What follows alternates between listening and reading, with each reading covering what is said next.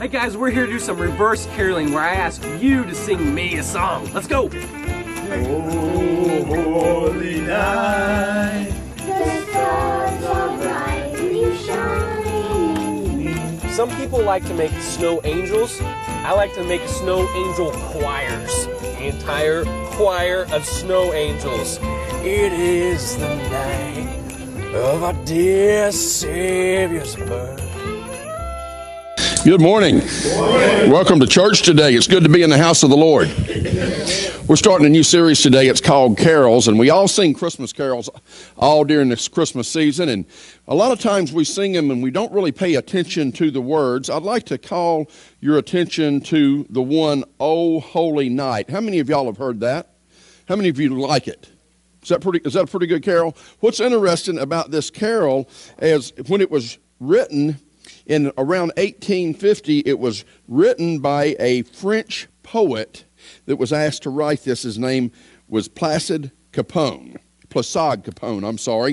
and he was the author of the hymn, and he knew about the Jesus story, but he didn't know Jesus. He was not a believer. He was known as a big party animal, and when the Catholic Church found out that he actually wrote this song here, they wouldn't even sing it in the church for many, many years. And then in the early 1900s, they started singing it again. Let's take a look at this for just a minute, because what this series, Carols, is about we're looking for a Savior, and we're singing about Jesus. And it goes, "O holy night, the stars are brightly shining." They're brightly shining. "Long lay the world in sin, in error pining, till he appeared, and the soul felt its worth. A thrill of hope." Say hope. Hope. See, Jesus brings hope. In this world, we don't have a lot of hope, but Jesus brings all the hope. You know, we see all the things going on around us, but in Jesus, in Christ alone, is where our hope lies. And that's what Christmas is all about. It's about a man named Jesus Christ. Our hope is in him. It says, "A thrill of hope, and the weary world rejoices." I don't know about you guys, but I've been in contact with a lot of people in the last week or two. There's a lot of weary people running around out there. If I describe the world and people in it, a lot of them's very weary. They're tired, they're wore down, they're beat down, and they're looking for a little bit of hope. I talked to a friend of mine, Alan, and he was telling me this past Monday, and he says, "Man, when you lose hope, you lose it all." His wife's been through all kinds of health difficulties, and he's going through them with her. And he says, "Man, one thing we've always had hope." So today, our hope is in Jesus Christ. Regardless what the world's doing around us, regardless what's going on around us, we have hope in a man called Jesus. A thrill of hope, the weary world rejoices. For yonder breaks a new and glorious morn. Anything that we've came up against yesterday, did you see how pretty it was this morning when we got up and we came into the church? The sun was out.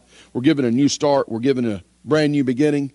Jesus says his tender mercies are renewed on a daily basis. Every day we have a fresh start. A thrill of hope, the weary world rejoices. For yonder breaks a new and glorious morn. Fall on your knees, oh, hear the angel voices. O night divine, the night when Christ was born. Let's pray. Father God, we just thank you for sending Jesus Christ, your one and only Son. He came and he lived on this earth. He was put to death. He was hung on the cross for our sins. And it's through him that we can accept you, that we can spend eternity with you in heaven. We praise you, Father God, today for all things. And Jesus, we just praise you. Help us worship you. Let us realize today that our hope lies in you. It lies in you alone. We ask this in the mighty name of Jesus, and everybody said, amen. Amen. Well, O holy night, the night when Christ was born. I think about this song, and I think about the manger scenes. I'm always riding around looking at manger scenes. Me and the grandkids, we think they're pretty cool. We'll go, and, they look pretty neat. You've got Joseph and Mary and baby Jesus, and all of it looks pretty good. And it really looks a lot better than it was back then. It kind of does a disservice to what actually took place. Here we had a teenage girl about 13 years old riding on the back of a donkey 80 to 120 miles when she was 9 months pregnant. That sounds easy, don't it, ladies? Huh?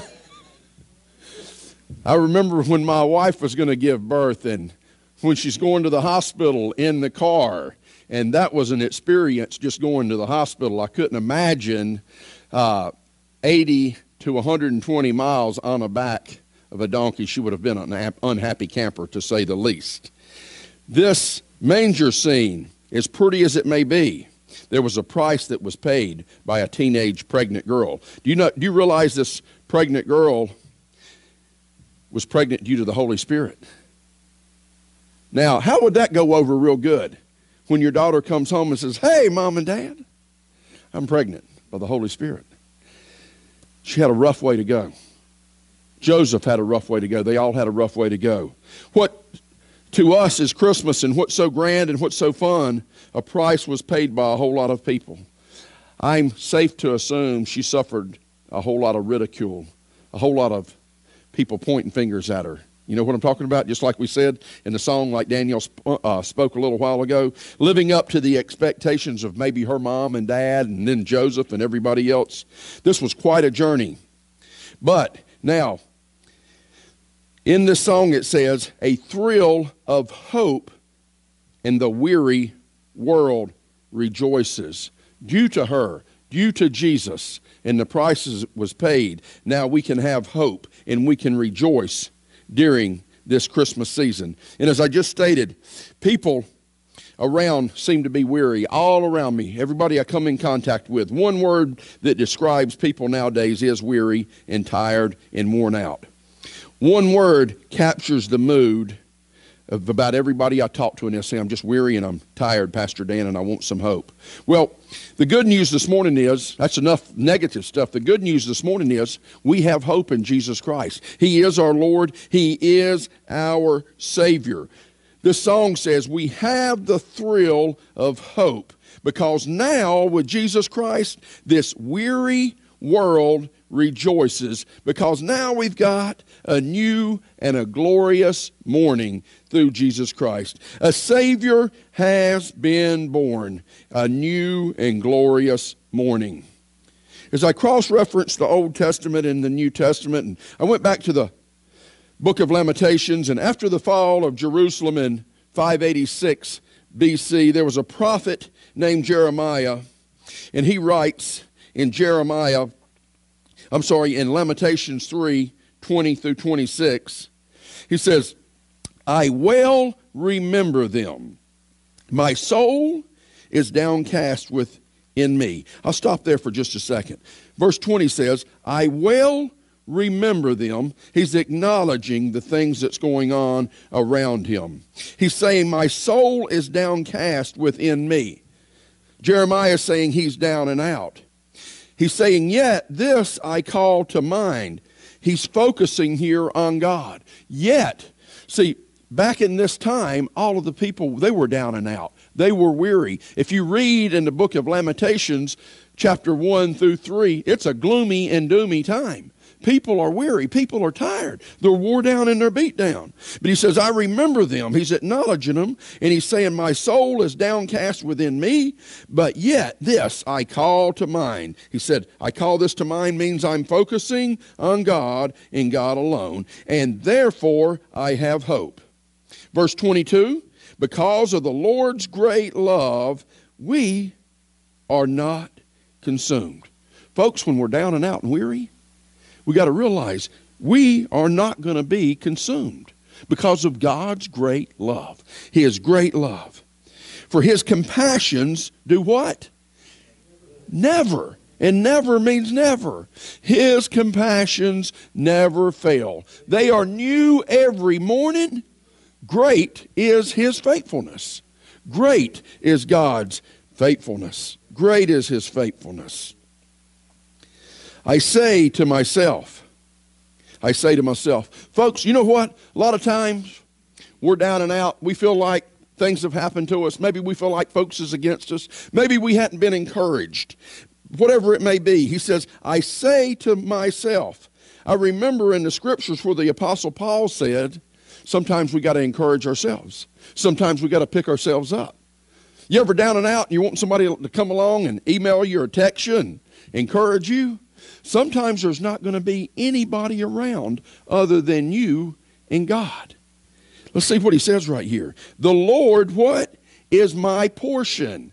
See, he's saying right here, the Lord is my portion. Therefore, I will wait on him. Waiting on the Lord's easy, isn't it, folks? Is that easy? Any of y'all got a spiritual gift of waiting? Huh? You're going through a rough time, maybe job transition, maybe you're having some tough time with your kids or your parents or whatever, and oh man, it's just easy to wait on the Lord, isn't it? Huh? It's not for me. I tell you what, I don't know of anybody that said that's my spiritual gift, waiting on the Lord. But see, he's saying here, Jeremiah is saying, they are new every morning. Great is your faithfulness. I say to myself, the Lord is my portion, therefore I will wait for him. Now let's look at verse 25 right here. The Lord is what? The Lord is good. To whom? To those whose hope is in who? Him. Folks, our only hope is in the Lord. Now we've got our spouses, we've got our friends, we've got our family, and I love them all. But it's not up to some other person to complete us. It's not. God's the only person. Jesus Christ is the only person who completes you and who completes me. I love premarital counseling when I'm looking at these guys, they're in love, and they come in there, oh, we want to get married. We just love one another, and they're all Google-eyed, and they just think it's going to be just great forever. And I'll sit in my office, and they'll say, oh, he just completes me. And I'm sitting there going like, that sounds good till after the honeymoon and you wake up and you got bad hair days and, you get up and everybody looks like the Young and Restless, don't they? You ever watch the Young and Restless, the soap opera shows? They just look pretty when they get up in the mornings and they got good breath. But, real life, you get up in the morning, your hair's messed up, your breath's bad and all of that. But, we expect people to complete us. God is the only one who completes us. When we get this thing right, we'll be able to do life okay. I say to myself. Now, who's talking here? We're having to say this to ourselves when we're going through a rough time. When we're down and out, we're saying to ourselves, we're encouraging ourselves. I've got a satellite radio in my car, and I've been listening to Joel Osteen all week because I've had a few rough days this week. But anything that I've heard from him, he's encouraging me and picking me up when I turn it on. He's always talking about being encouraged because the Lord is my portion. I heard him saying that yesterday. The Lord is my portion, therefore I'm going to wait on him. Verse 25, the Lord is good to those who hope in him. We got to hope in the Lord. To the one who what? Seeks him. Folks, we got to seek the Lord. We've got to seek him. A good relationship with Christ doesn't come automatically. It takes work on our behalf. People will say marriage is, I have people sit in my office and they'll say, oh, marriage, it's 50-50. I'm going to give 50, she's going to give 50, or he's going to give 50. Marriage is what? 100-100. Same way with our relationship with the Lord. It needs to be 100 and 100. We've got to have a relationship with him because the Lord is good to those who hope is in him, to the one who seeks him. Folks, if we're not seeking the Lord, we're not going to find him. If your life's all messed up, you're going through a whole bunch of stuff, whole bunch of mess, guess what? Many, many times it's us who's moved, not the Lord. He never moves. He says in the scriptures, I will never leave you or I'll never forsake you. So if we feel very distant from God, if we're going through all kinds of stuff, if we're down and out, the Bible again says, the Lord is good to those whose hope is in him, to the one who seeks him. We ought to be seeking the Lord right when we wake up each and every morning. Before our feet hits the ground, we ought to be seeking him. And it is good to wait quietly for the salvation of the Lord. The Bible says it's good It's good. We'll be healthy. If you want to be a healthy Christian, you got to pray daily. You got to seek the Lord daily. It's not going to happen automatically. Coming in here on Sunday morning for an hour sermon and an hour's worth of music, it's not going to happen automatically. It takes work on our part.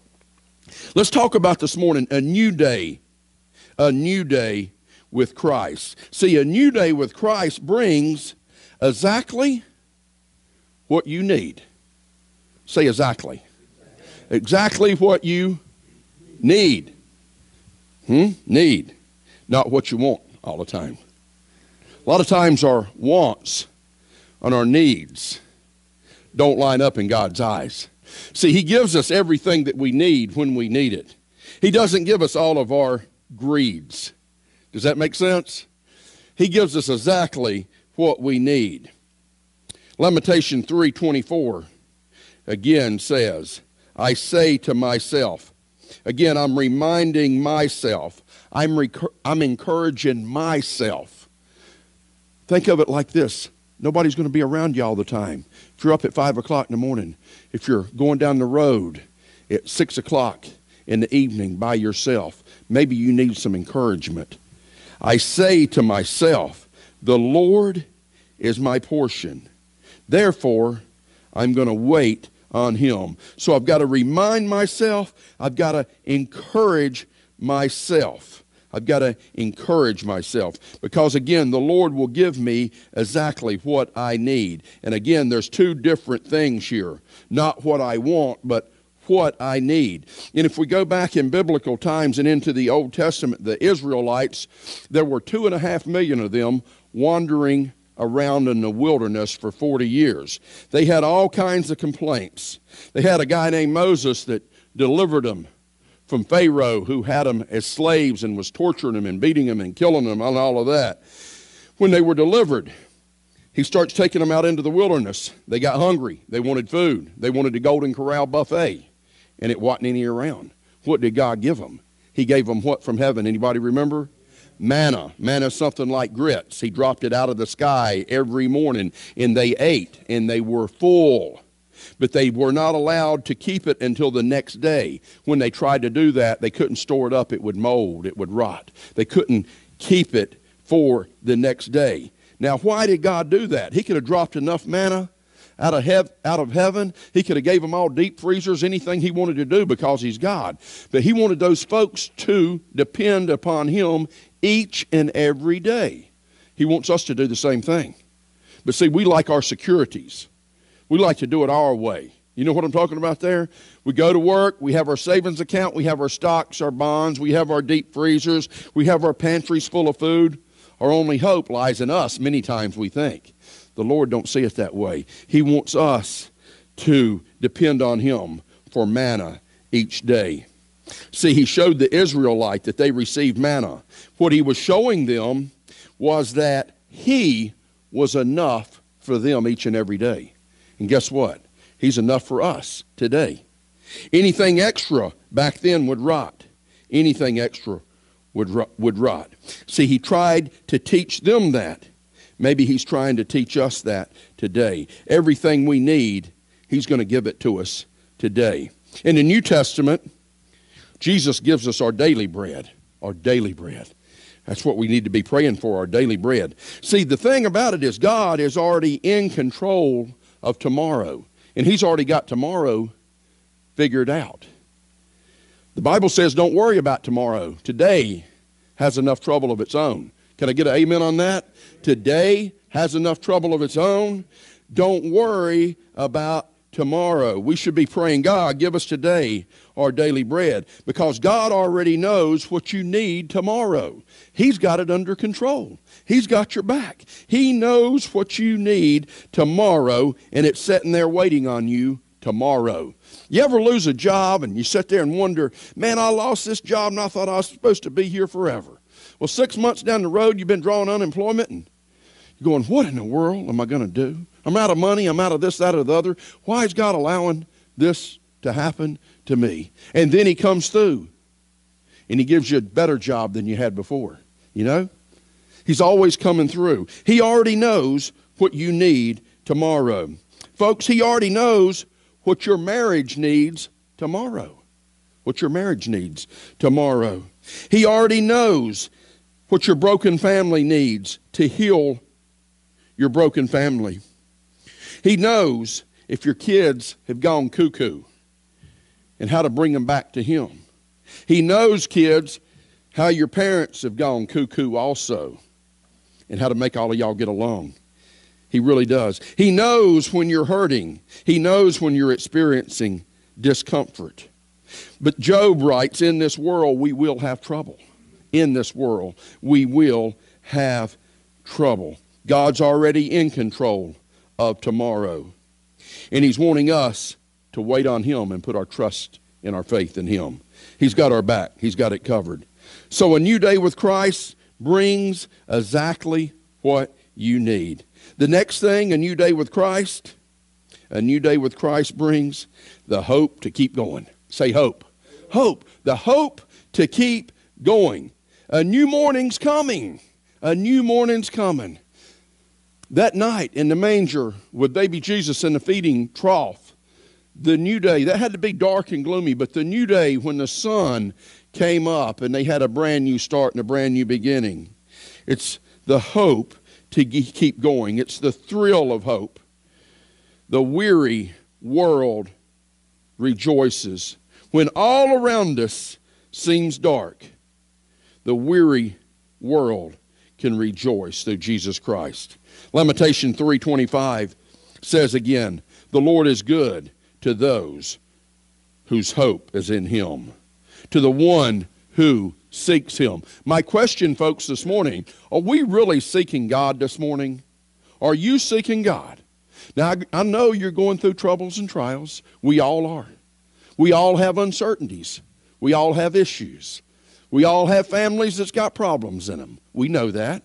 But are we seeking the Lord first? And are we waiting on Him, allowing Him to fix the problems? Or are we Tim the tool man? We fix it up ourselves, right? When all else fails, we're going to fix it ourselves. It doesn't matter what it is. We are fixers. Any of y'all out here fixers? Let me see your hands. Anybody fixers? I know I am. I want to fix it. I want to fix it. I don't want to wait on the Lord. I want to fix it myself. You got me? I want to fix it myself. The Lord says we got to wait on Him. He is our refuge. He is our strength. He's our refuge. He is our strength. He's what your marriage needs. He's what your family needs. He's what your kids need. He's what your parents need. It's what your friends and neighbors all around you need. He is our hope. He is our strength. A new day with Christ brings the hope to keep going. Again, the Lord is good to those who hope in Him. Are we hoping for Him? Are we hoping? Are we putting our hope in Him? I heard this saying many, many years ago. It said, as people, we can live 40 days without food. We can live 8 days without water. We can live up to 4 minutes without oxygen. But we can only live a few seconds without hope. So many people I come in contact with feel hopeless. Many people feel hopeless. Many people today are struggling. They're putting their hope in the wrong places. They're putting their hope in the stock market, in their company, in their job that they've got, in other persons. And they're hoping that it's going to make them complete. Maybe their 401 retirement plan, their job securities, some person to make you complete. Our hope is in Christ. It is in Christ alone. Hebrews 10:23 says, let us hold, what? Unswervingly. Let us hold unswervingly to the hope we profess. Don't just say we're Christians. Don't just say, hey, I went to church Sunday morning.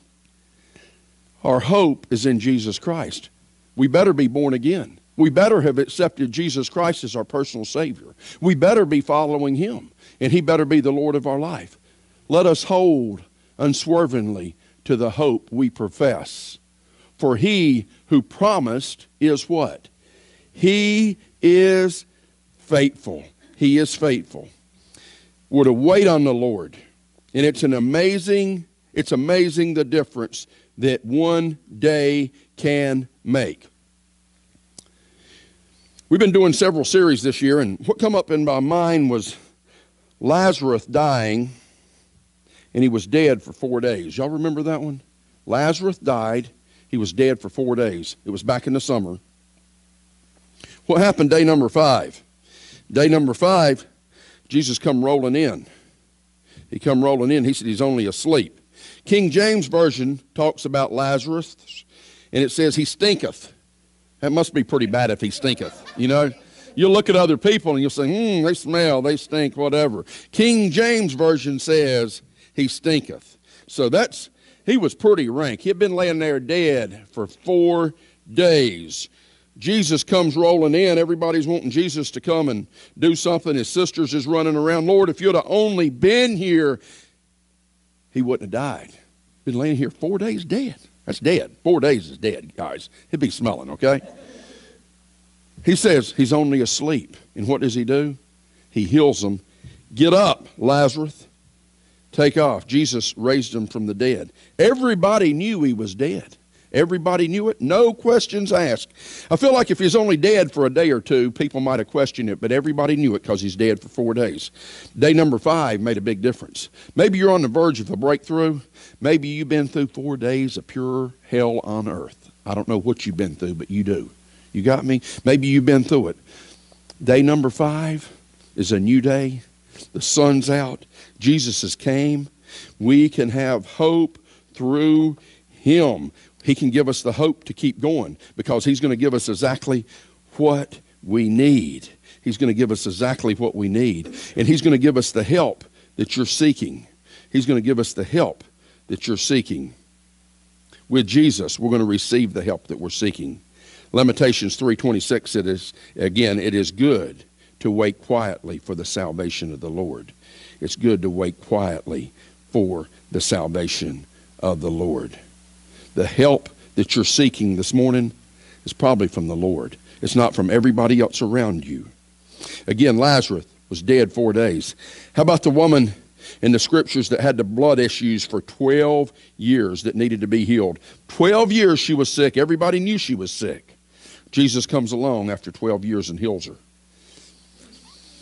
There's a man had been sitting by the pool for 38 years and couldn't get over to the pool. Jesus said, pick up your mat, follow me. He hadn't been able to walk since birth. 38 years in a day, Jesus comes by, heals him, pick up your mat and walk. It was a miracle, wasn't it? And everybody knew it was a miracle. Sometimes what you're going through, you've done tried it your way, and it's not working, but God's going to fix it, and he's going to receive the glory and the credit. A lot of things we go through, and so we'll give God all of the praise and all of the glory.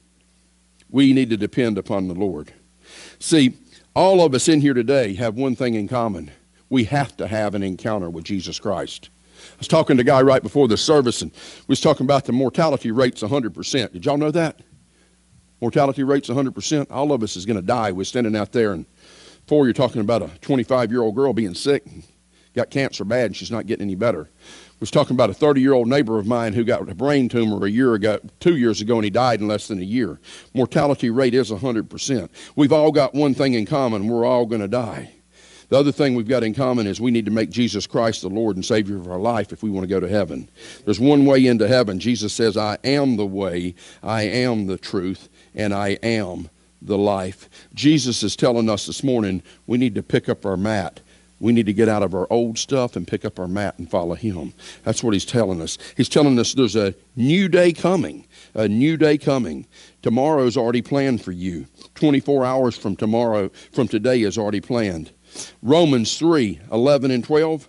The hour has come for you to wake up. The hour has come for you to what? Wake up from your slumber.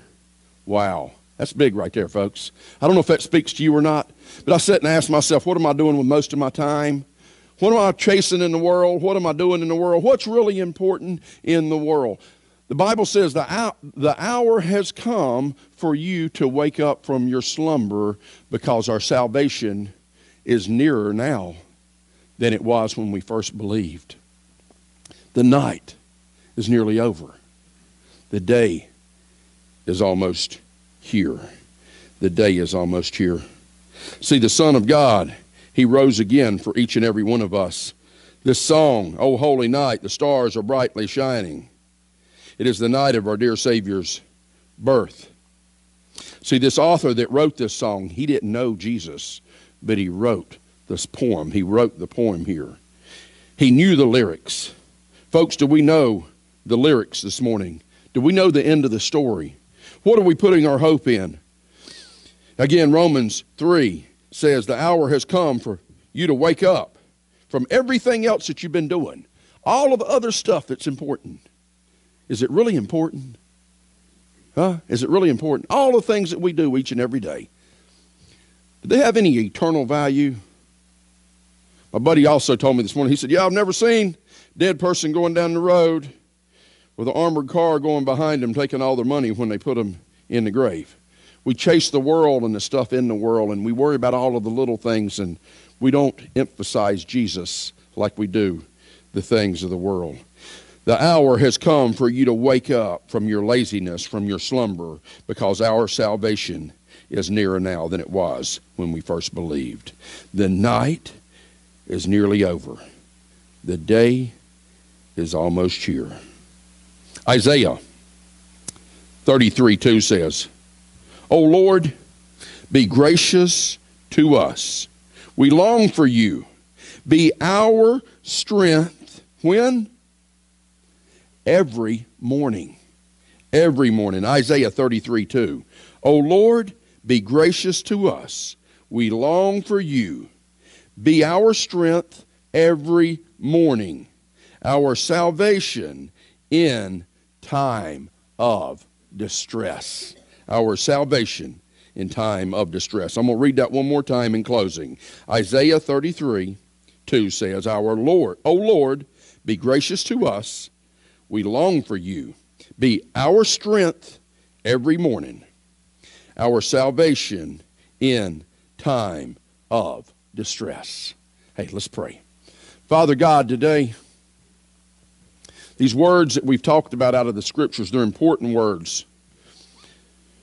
Lord, you bring a new day, and you bring a new start, and you bring a new beginning to each and every one of our lives when we seek you with all of our heart and when we put you first.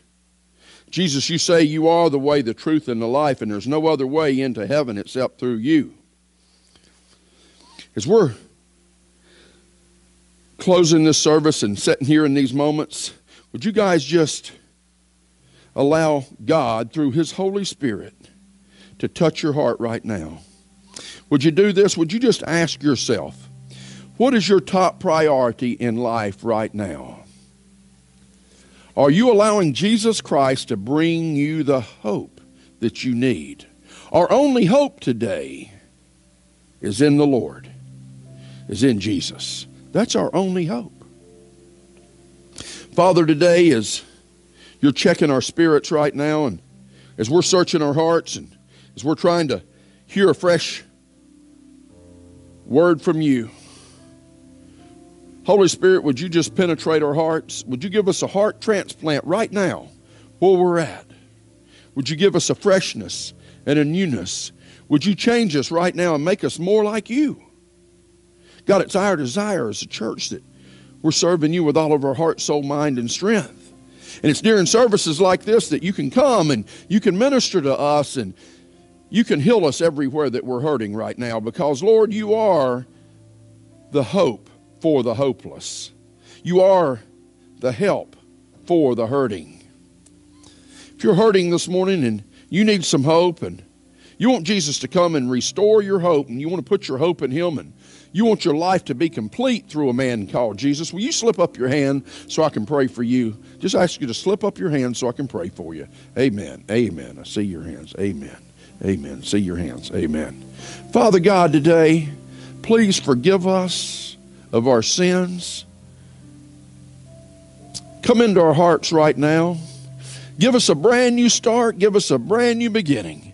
Help us to stay single focused, realizing, God, that our only hope is in you alone. Forgive us when we strayed away and not put you first. And from this day forward, give us a new beginning right now. You tell us in the scriptures over and over again, you are the God of new beginnings. God, do a do-over in each and every one of us in this service today. Make us more like you. We ask this in the mighty name of Jesus, and all of God's children said, amen. Amen.